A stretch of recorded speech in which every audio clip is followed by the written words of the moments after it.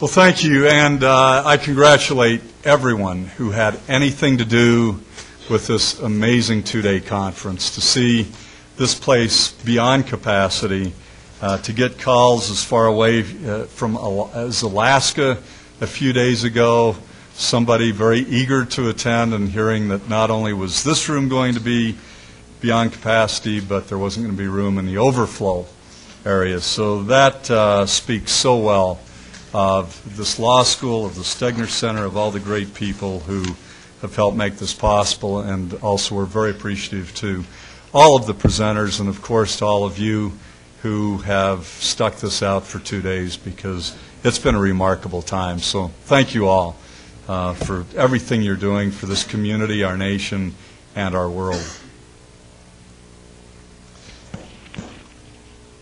Let's see, is that on? I think it went to sleep for a second, so we might have to. Okay.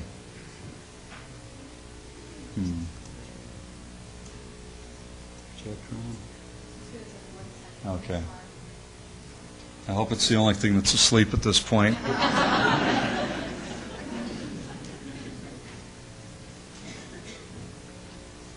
Thank you. Together, all of us on Earth are facing an enormous challenge: the warming of our planet, due in large part to the burning of fossil fuels. Either we delay, obstruct, and wait for others to take action with disastrous results, or we pull together at all levels of government, in business, and in each of our individual lives to develop and implement effective solutions.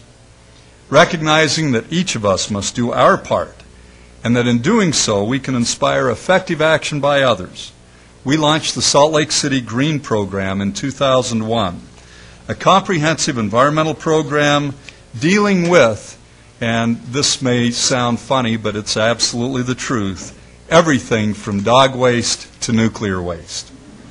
A major component of Salt Lake City Green is our climate protection campaign, which has achieved very positive results, many of which can be replicated by other governmental entities, businesses, and individuals. We are able to inhabit the Earth because of a delicate balance of heat-trapping gases in the atmosphere, which acts much like a greenhouse. Sun rays travel through the atmosphere to the Earth, where some of them are reflected back. Some of those reflected rays travel through the atmosphere back into space. The greenhouse gases in the atmosphere capture some of the radiation and reflect it back to Earth. An accumulation of too many greenhouse gases, such as carbon dioxide and methane, causes dangerous global warming. John Christie, who we heard from earlier this morning, has said about global warming, and I quote, "Whatever happens, we will adapt to it." We heard from John Christie this morning that the troposphere, the atmosphere's lower layer, had not warmed and is actually cooling at the tropics. Wrong. I didn't say that.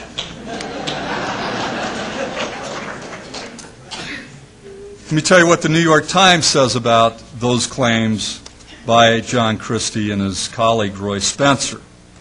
Andrew Revkin, in an article August 12, 2005, entitled "Errors Cited in Assessing Climate Data."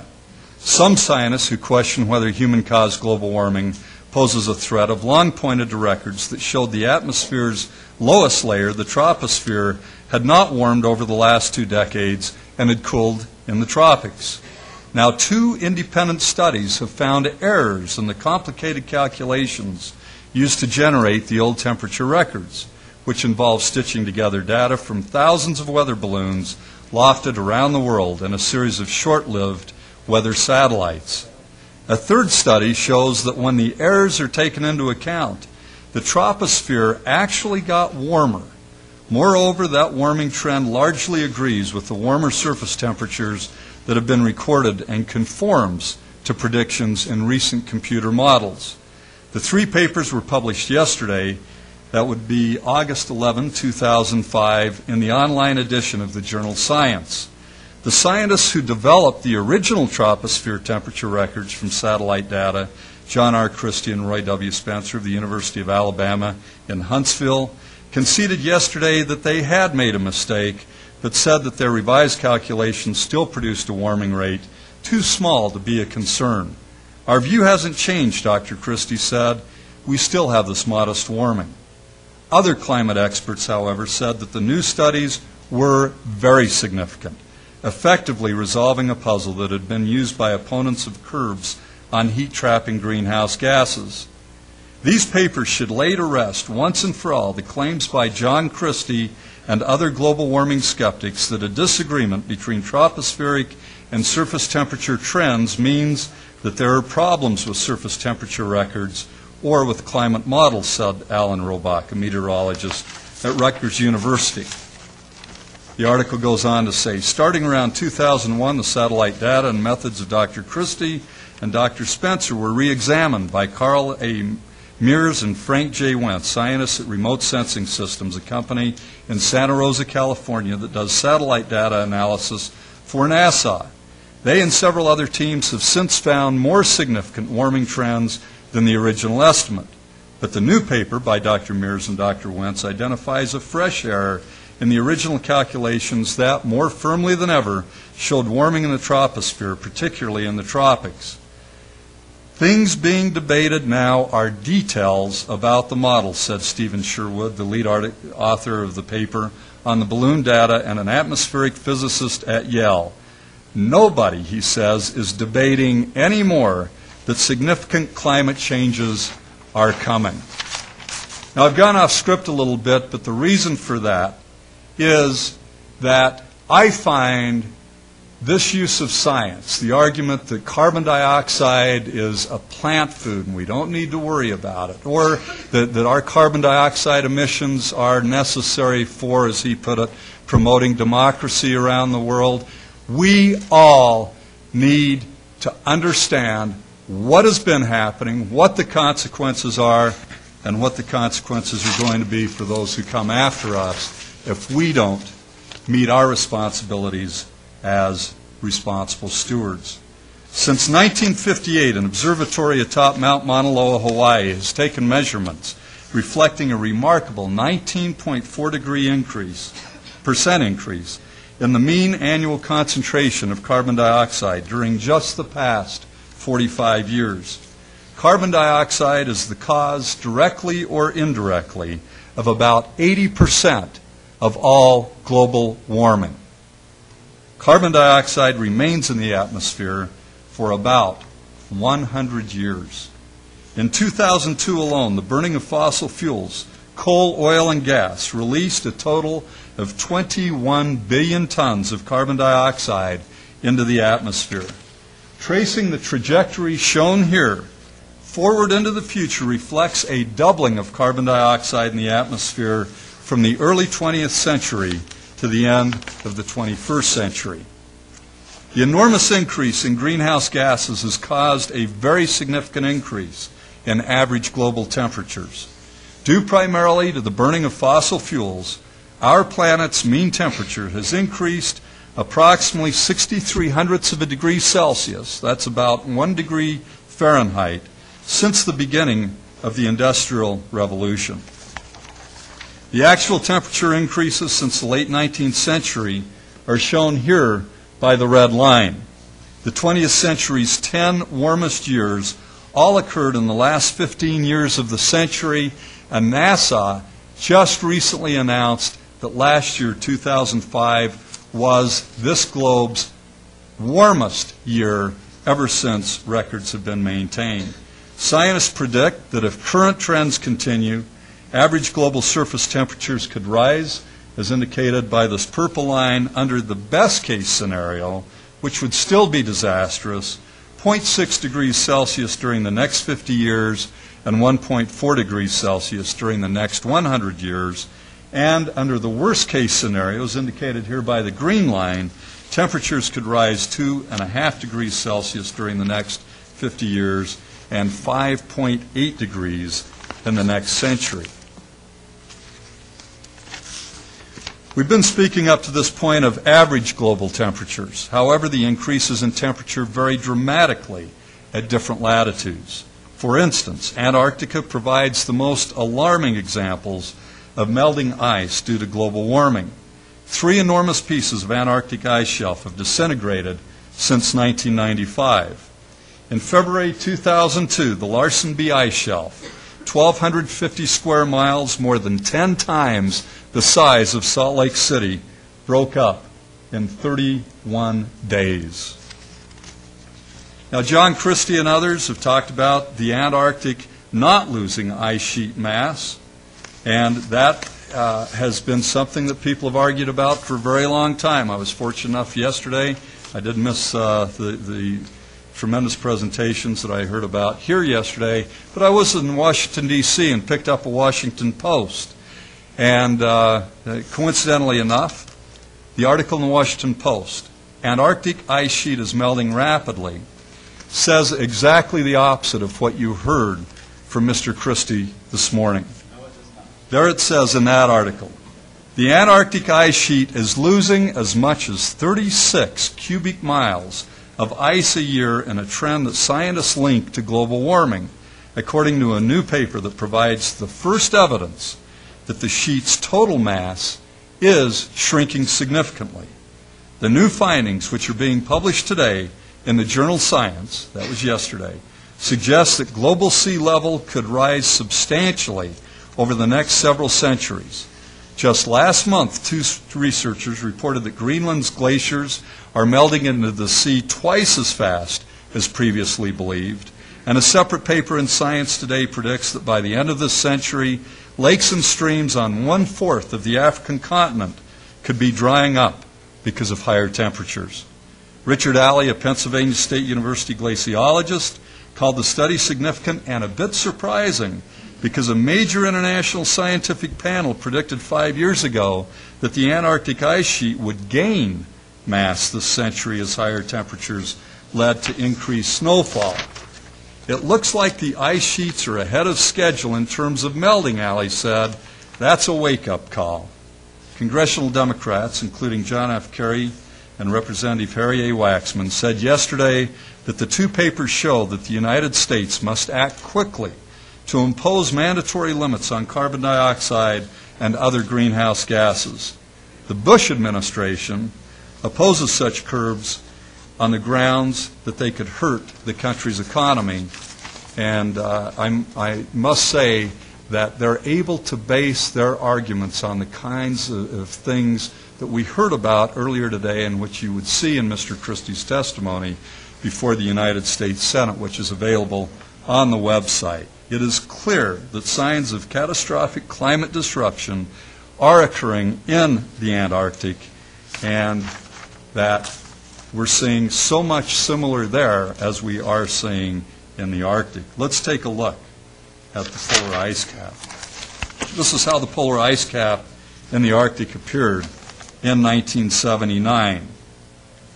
This is how much it melted, more than 20%, between 1979 and 2003. The average summer temperature over the ice has risen 2.5 degrees Celsius in the past 20 years, lengthening the season of ice melting by 14 days per decade.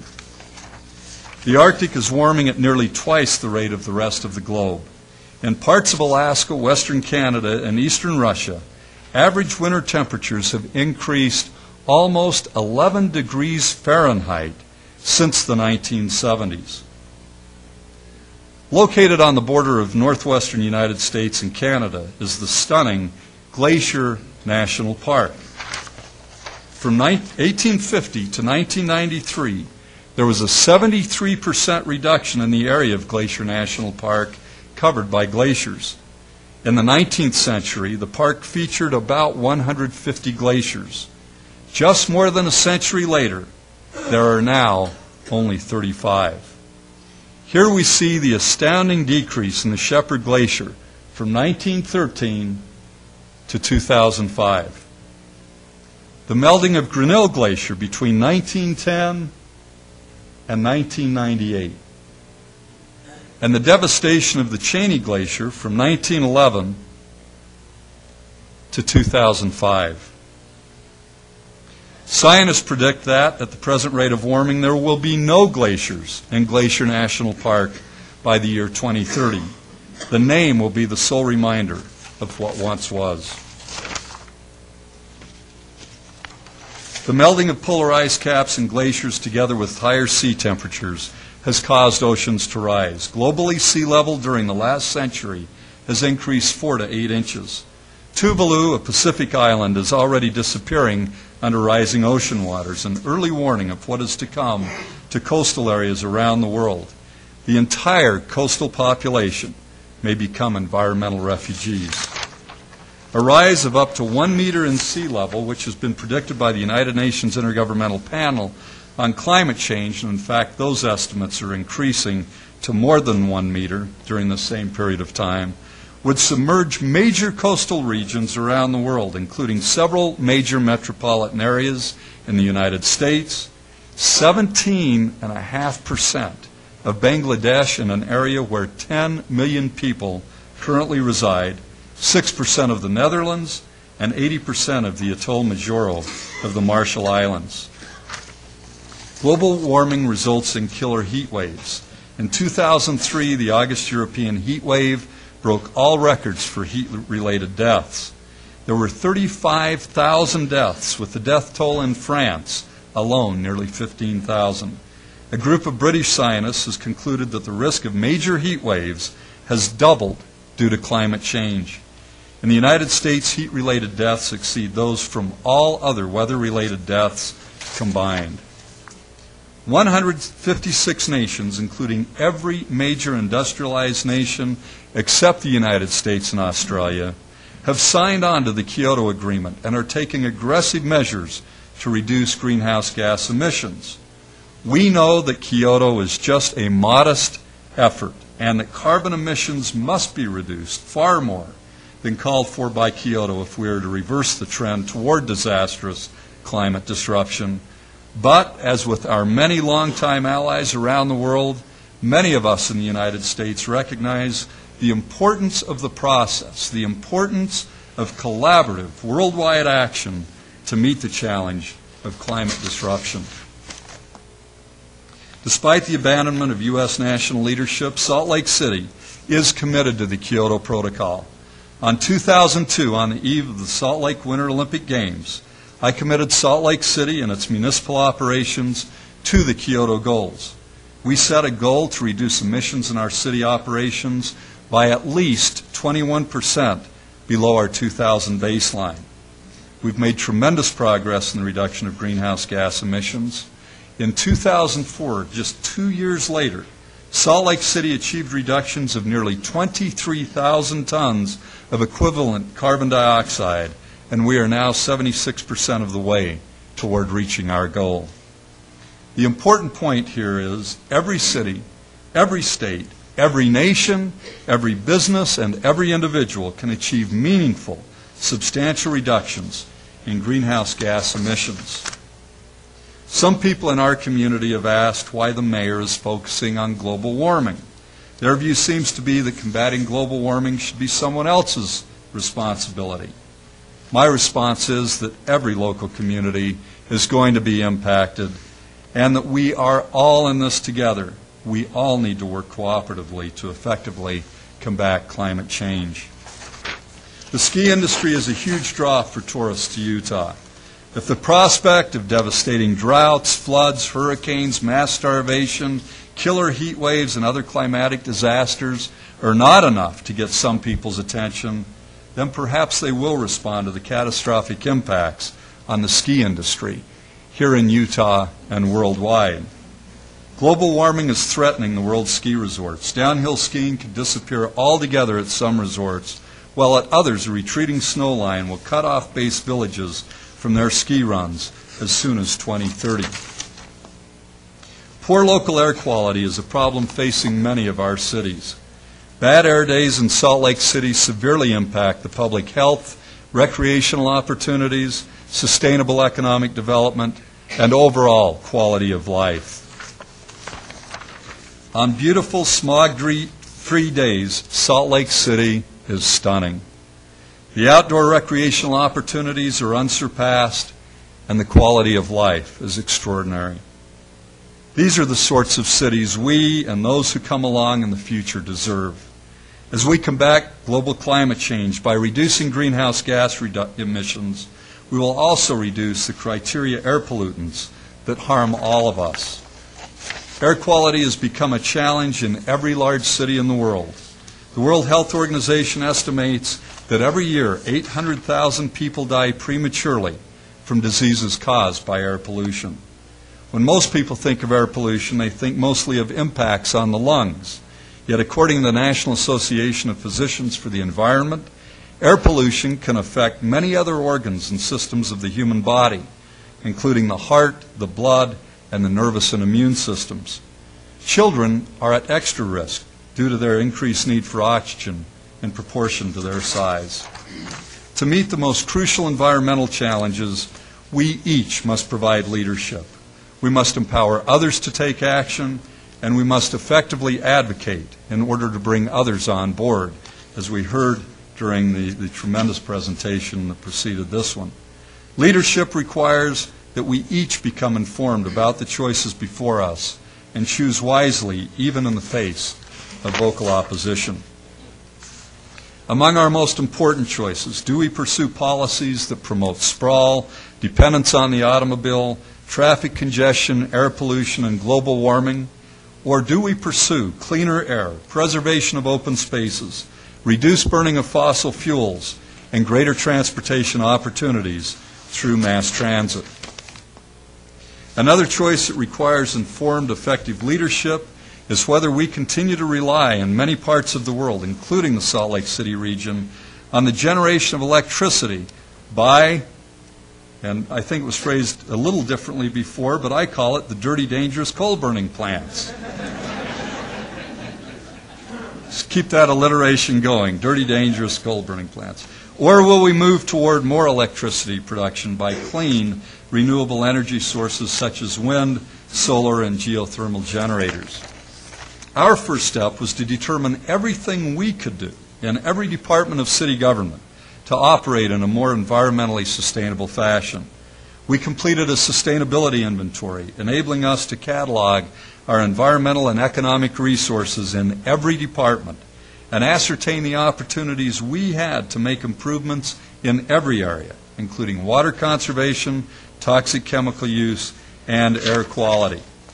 The second step was to implement an environmental management system based on the international ISO 14001 standard.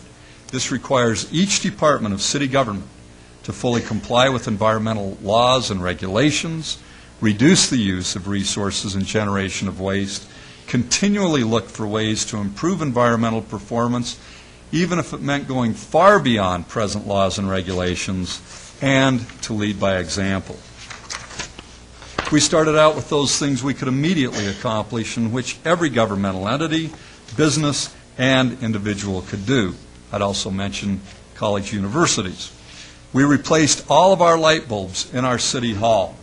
By replacing the energy wasteful incandescent bulbs with high-efficiency compact fluorescents, we saved over $33,000 a year in electric bills and dramatically reduced the amount of electricity we used.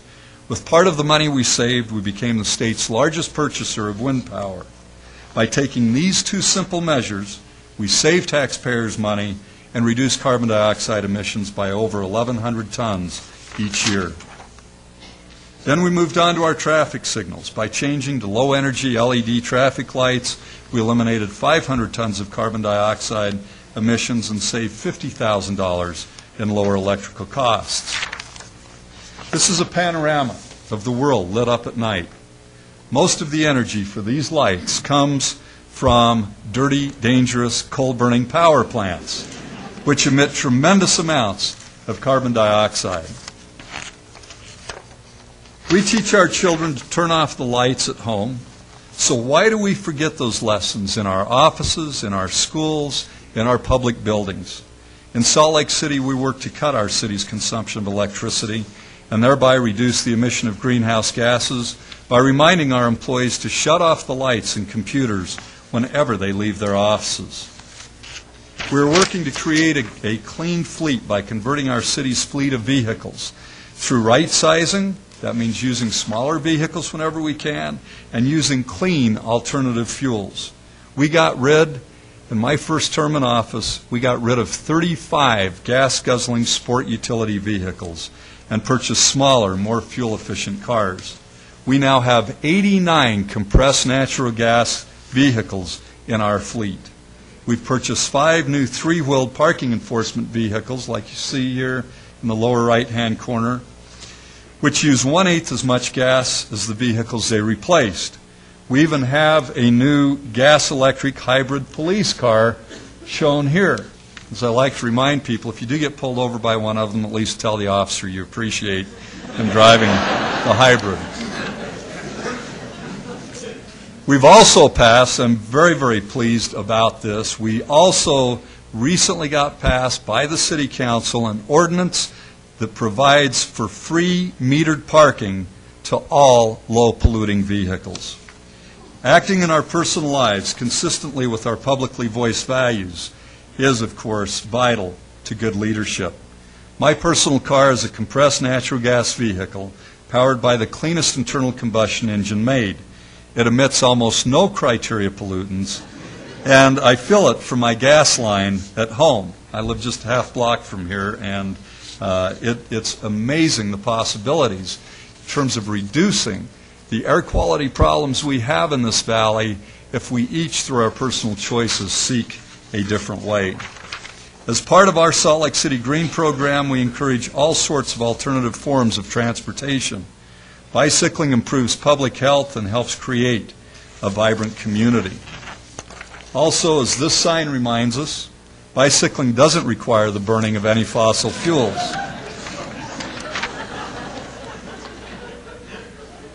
We've added several miles of bicycle lanes in recent years and installed 45 new bike racks in our downtown area.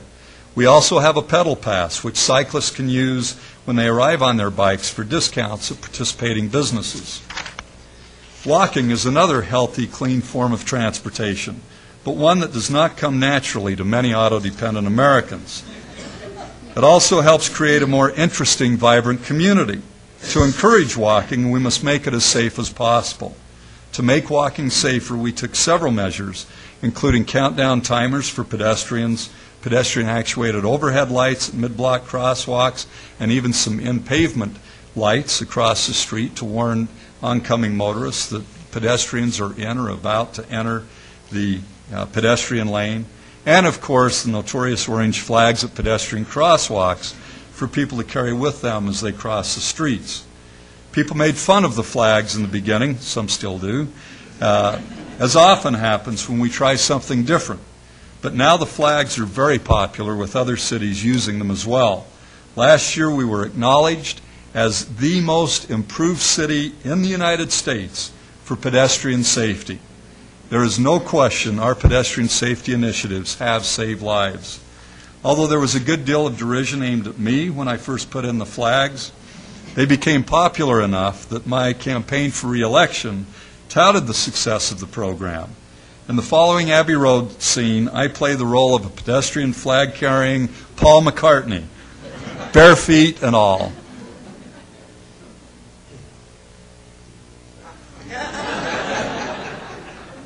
We need the audio. Yeah, got to have the audio. Is it on? That's plugged in. It's in the headphones. Oh, that's what I've had every time. Really?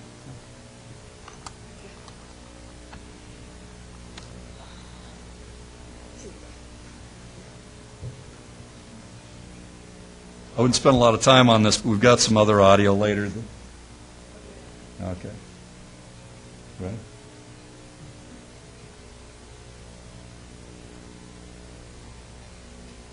Here we go.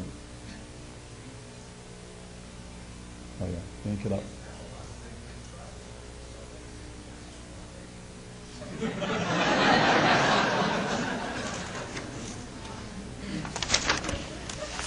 All right. Buildings are one of the primary sources of energy consumption. There is much we can do to conserve the energy used in buildings. The U.S. Green Building Council's LEED rating system promotes construction of buildings designed for energy and water conservation, material reuse, and improved user comfort and productivity.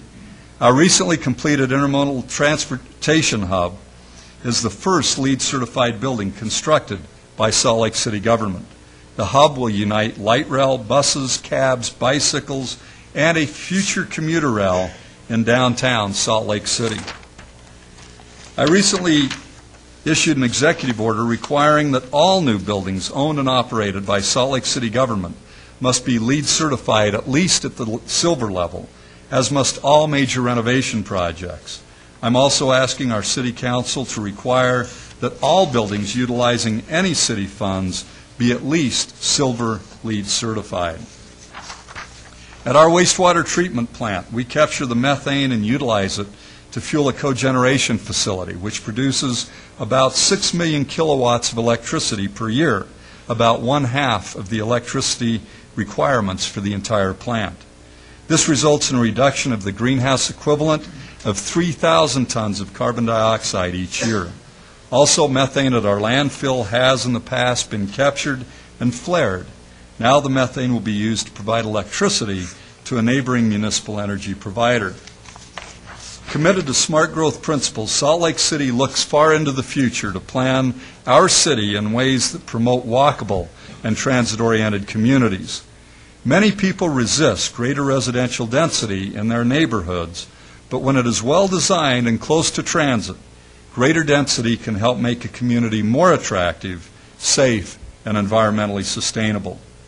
My administration takes a transit-first approach to all development projects, including opposition to highways pushed by state legislators, so that future growth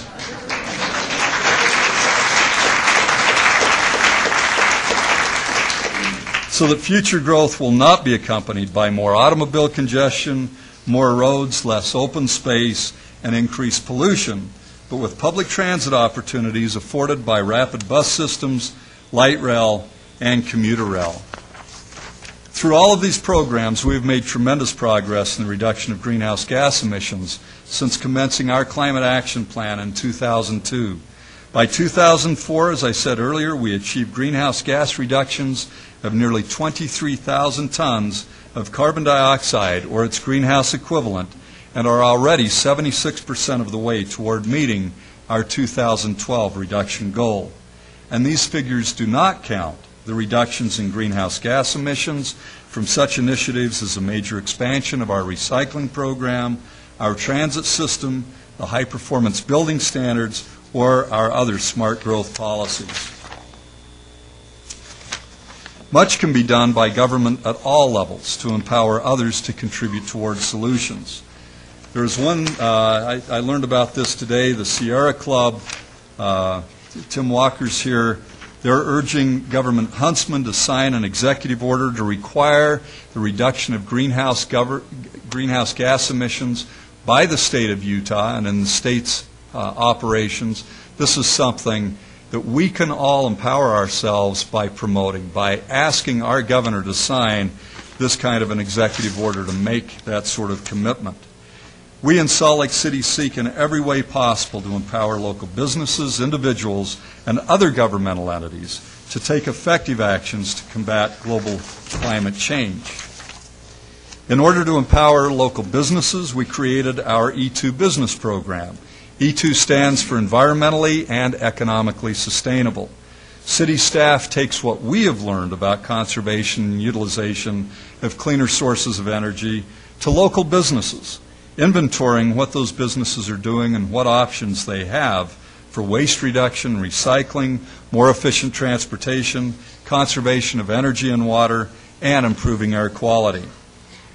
Thus far, 37 local businesses have become E2 businesses. Salt Lake City has pioneered an environmentally conscious framework that makes it easy for business of all kinds to participate in a program that saves money, energy, and time. Salt Lake City teamed up with our local electric utility and issued a twice as nice community challenge, almost doubling the number of residents and businesses purchasing wind power. This many people switching from coal-burning, dirty, disgusting, dangerous, coal-burning production of electricity to clean renewable sources is equivalent to keeping 2,700 cars off the road each day. In 2001, Salt Lake City began offering a 90-gallon blue recycling bin to residents free of charge. Since the launch of the Blue Bin program, the amount of recycled materials in Salt Lake City have increased by 87%. The U.S. Conference of Mayors and Novelis, Inc. has sponsored a Cans for Cash national competition with awards for most aluminum cans collected and for the most innovative campaign to encourage recycling. We won the award for the most innovative campaign in the nation last year by building these huge receptacles in the shape of a recycling logo and then the letters SLC below it, and having the community, mostly students, fill them with aluminum cans. This year we won the Most Innovative Award once again.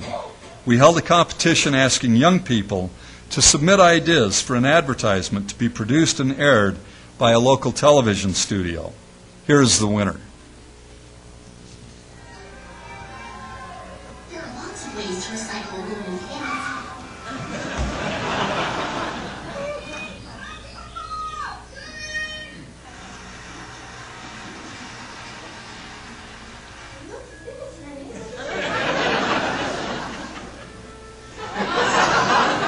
I recycle myself.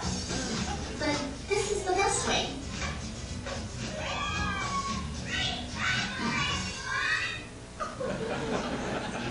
Okay, you heard the expurgated version, the little boy dancing with the girl. The original, and this was written in all innocence, I'm sure, he said, "I like your cans."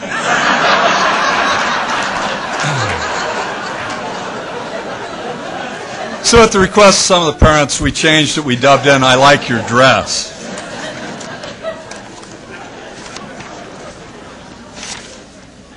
Traffic congestion creates more air pollution, causes illnesses and even death, leads to calls for even more highways and the destruction of open spaces, and while eating up months of our lives over the course of years, causes more and more social isolation. It doesn't have to be like this. In Salt Lake City, we are pursuing a different route.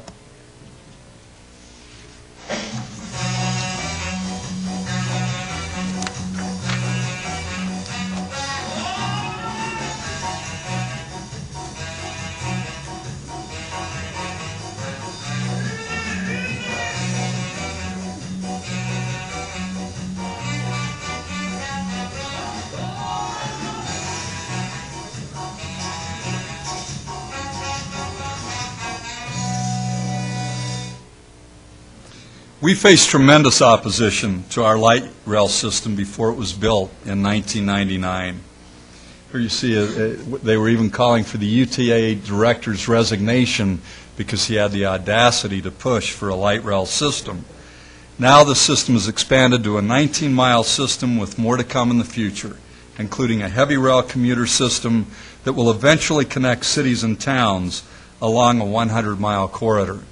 And I find this as real inspiration whenever we're up against opposition. And we know that we're doing the right thing for the future. You'll remember how many people were saying nobody will ever ride it. Well, more people are riding it, way more than ever projected, under even the most optimistic projections. And because of the success of this light rail line, voters in 3 of what have to be the most conservative counties in the United States, except perhaps Alabama, these voters voted for a sales tax increase dedicated solely to transit, and that's why we're seeing commuter rail built today. Ridership of our light rail system has far exceeded the projections. As I said, on average, 125,000 Utah residents board the bus or light rail trains every day. Success is breeding more success, as those who adamantly oppose light rail are now clamoring for it in their communities. And we saw just recently the poll. Did you see this? And this is another example of how the people are so far out ahead of their elected officials who are so timid about doing anything differently. 70% of residents polled now support a commuter rail system from Salt Lake City to Provo, and those are Utah County residents. That is really something. No matter our own successes, we will effectively combat global climate change only if we advocate so that others, other governments, businesses, and individuals will join with us in doing what they can to reduce the emission of greenhouse gases. We get out as much as we can to speak with young people about sustainability and what each of us can do to make this a better, healthier world. I work with student activists who, at the University of Utah, led the charge to increase tuition by $1 for the purchase of clean, renewable energy, and that was a tremendous campaign. We organize fun, community-oriented activities to encourage environmentally friendly behaviors. Every year we have Mayor's Bike to Work Day. Our local biking community is now comprised of very effective advocates for more access to safe bicycling opportunities throughout our city. On February 16, 2005, the date on which the Kyoto Protocol went into effect, we celebrated the occasion by having a Lick Global Warming gathering at a local ice cream shop. We gave away free ice cream and a compact fluorescent bulb to those who would sign a pledge to reduce their personal greenhouse gas emissions. I've been pleased to present to groups all over the United States about the measures we're taking in Salt Lake City to reduce the emission of greenhouse gases. I've traveled to Florida, Denver, New Mexico, Washington, D.C., and other cities to demonstrate how feasible all of this is and to encourage others to take similar steps to join in the fight against climate disruption. I also serve on the board of the U.S. branch of ICLEI, the International Council on Local Environmental Initiatives, without whom I don't think we could have done any of the measuring and the setting of a baseline that we have. I'm a founding member of the New Cities Project and on the steering committee of the National Leadership Summits for a Sustainable America. When others replicate our successes and when we can learn from the successes of others, the effect overall can be very significant. Last July, Robert Redford, along with the International Council for Local Environmental Initiatives, hosted the Sundance Summit, a mayor's gathering on climate protection. 46 mayors from throughout the United States met with several experts, including former Vice President Al Gore, to learn the science of climate change and to strategize about actions we can all take to combat global warming. Coming together and sharing success stories is a crucial means of leveraging our successes into even greater positive impacts. We've taken our case to the international community, presenting to municipal and business leaders from throughout the world at the United Nations COP8 conference on climate change in New Delhi, where I was sponsored by the United States EPA, at the United Nations COP10 conference in Buenos Aires, where I was sponsored by ICLEI, as a consultant to the Assistance for Heads of State in London in preparation for the G8 summit, where Prime Minister Tony Blair designated climate change as one of the two main agenda items, and at the Business and Sustainability Summit in Australia. Among the recognitions for our efforts have been the Distinguished Service Award from the Sierra Club, the Climate Protection Award from the U.S. Environmental Protection Agency, the International Leadership Award from the Association of Commuter Transportation, the Leadership Award for Green Power Purchasing from the U.S. Environmental Protection Agency and Department of Energy, and recently the World Leadership Award in the environmental category in London. We have the means to make a real positive difference by all nations, all businesses, and individuals working collaboratively. We can meet the challenges of global climate disruption and make a better, safer future for all.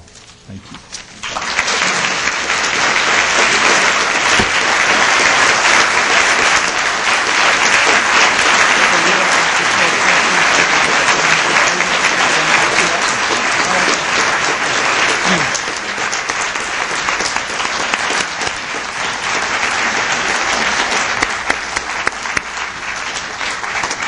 Mayor Anderson will take a few questions from the audience. I know it's late. I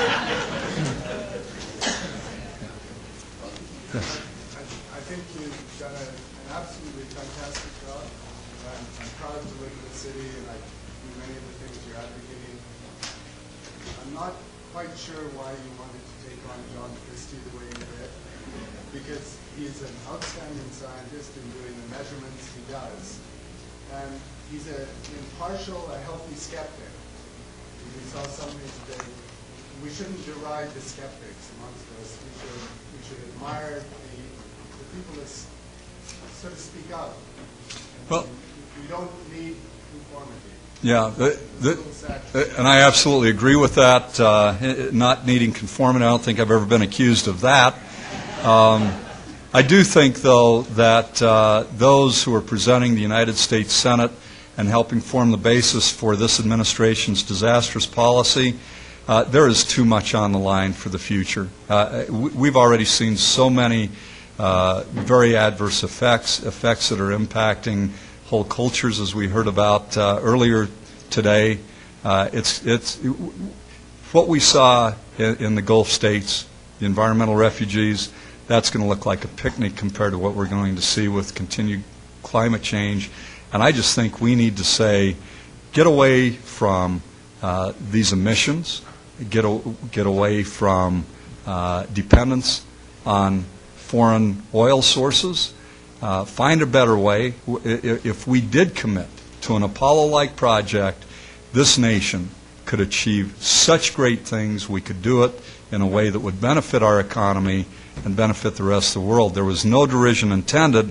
I just simply wanted to set the record straight in terms of what people are saying about the science, because there are a lot of folks, and some of them have been sponsored, frankly, by the oil, gas, and coal industries that have been out there trying to cause a lot of confusion. That's been a campaign of misinformation. Very clearly that's been the case. We all need to get on the same track in this country. Mr. Christie. Thank you very much. I know why that guy from the coal company left this morning.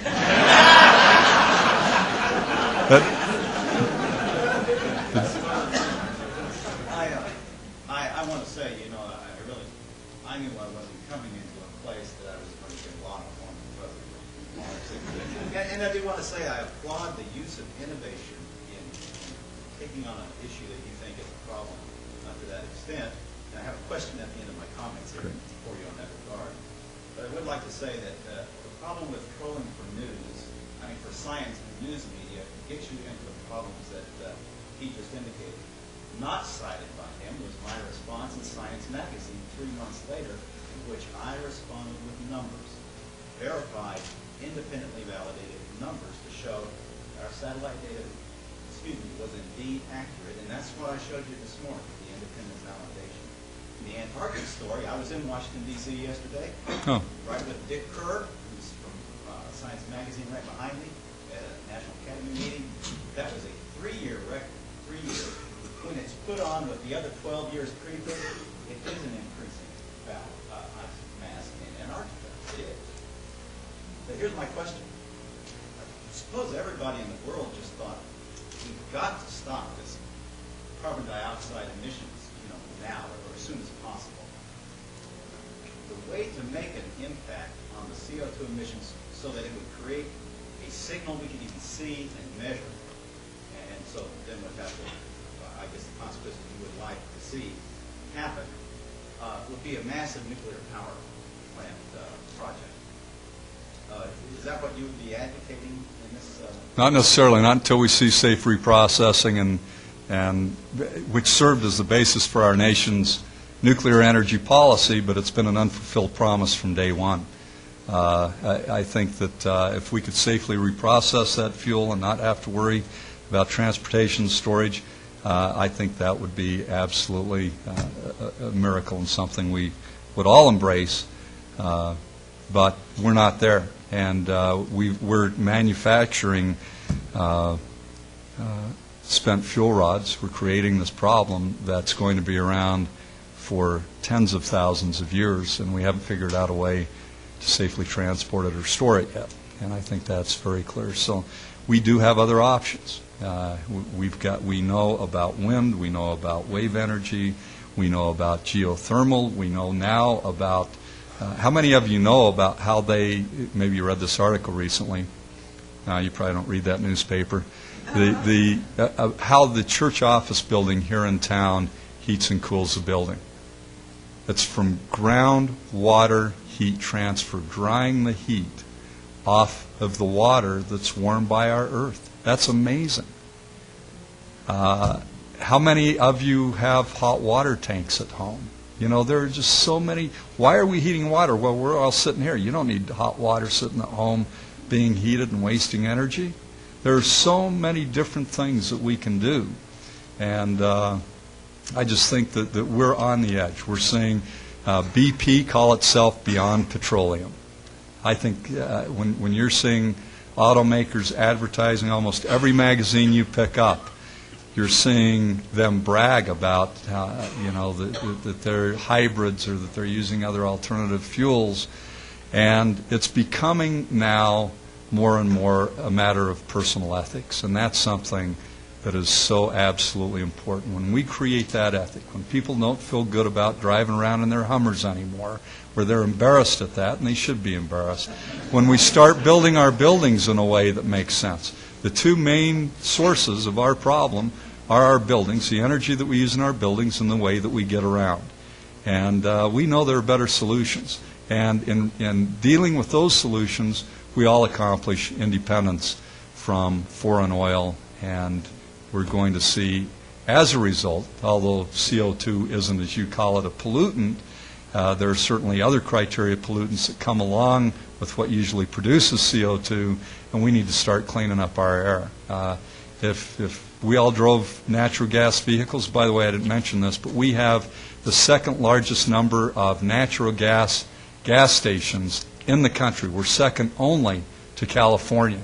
So it's easy, it's convenient, it's really inexpensive, and you don't emit any criteria pollutants if you drive a natural gas car.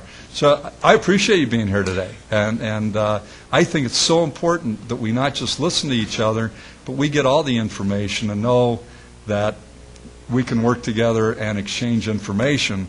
But on the whole, as you said today, I think what you'll find even on the EPA's website, and they have a great section on the certainties and the uncertainties.